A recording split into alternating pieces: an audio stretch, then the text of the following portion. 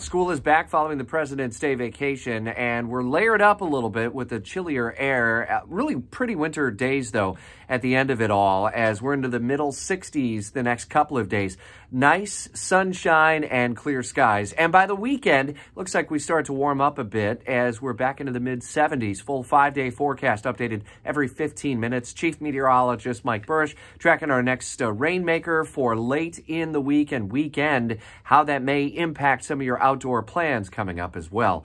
New from overnight, a man in his mid-30s from the Jacksonville area died in a single vehicle crash right where 9B ends and intersects with St. John's Parkway in the Durban area. It's an area that is prone to crashes, and in this case, it was deadly in the overnight hours. Speed possible, and Florida Highway Patrol also saying that the driver was not wearing a seatbelt. No other vehicles were involved. Today is a deadline to register if you want to have your say in the March presidential preference primary in the state of Florida. Only President Biden's name is on the Democratic primary ballot. Governor Ron DeSantis' name still appears on the Republican ballot, even though he suspended his presidential campaign. The primary is set for March 19th. A number of other storylines we're following for you on Jacksonville's Morning News as we are approaching the beginning of opening statements in the long-awaited federal fraud trial involving two former JEA executives, the former CEO Aaron Zahn and the former CFO Ryan Wanamaker,